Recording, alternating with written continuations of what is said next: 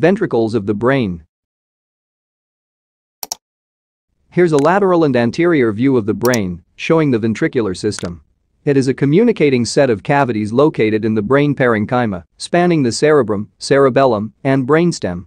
It provides support to surrounding tissues with cerebrospinal fluid or CSF for short. The ventricular system comprises 4 ventricles. 2 lateral ventricles, the right or first ventricle, and the left or second ventricle. Each lateral ventricle has an anterior or frontal horn. As its name suggests, this part of the ventricle is located in the frontal lobe. Here is the inferior or temporal horn located in the temporal lobe, and a posterior horn also called the occipital horn, which occupies the occipital lobe. In the anterior view, the posterior horn is not seen. In the lateral ventricles, the choroid plexus is located in the anteromedial aspect of the inferior horn and the supramedial portion of the body or atrium of the ventricle.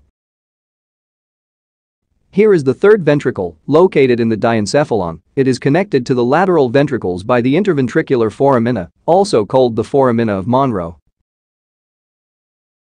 Let's look at the features of the third ventricle that are easily identifiable on this diagram. The 5 recesses. Anteriorly is the anterior recess, also called the vulva of the ventricle. The optic or chiasmatic recess and the infundibular recess.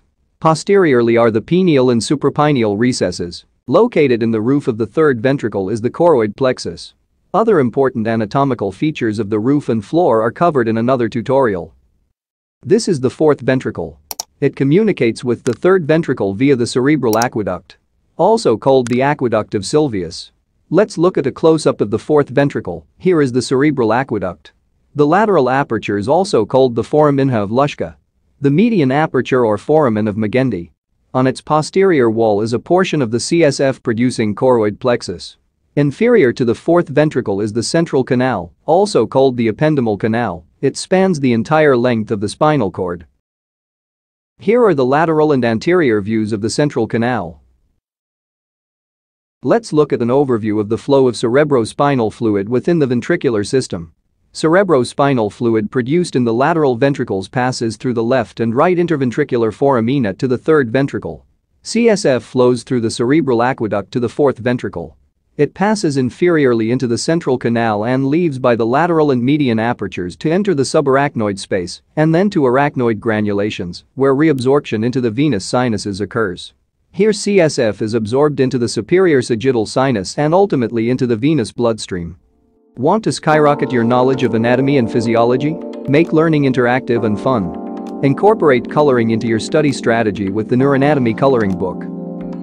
Get 50+ unique detailed anatomical diagrams on neuroanatomy and neurophysiology to color and label. Get high-yield summaries and overviews with mnemonics to promote recall. Color code your work for easy referencing and review. Coloring anatomical diagrams solidifies visual associations. Learn more. Improve recall and score higher. Check the description and bio and click the link to visit our store for more details. Want more anatomy and physiology? Subscribe, like, and share. It will help us to make more videos like these. Thanks for watching.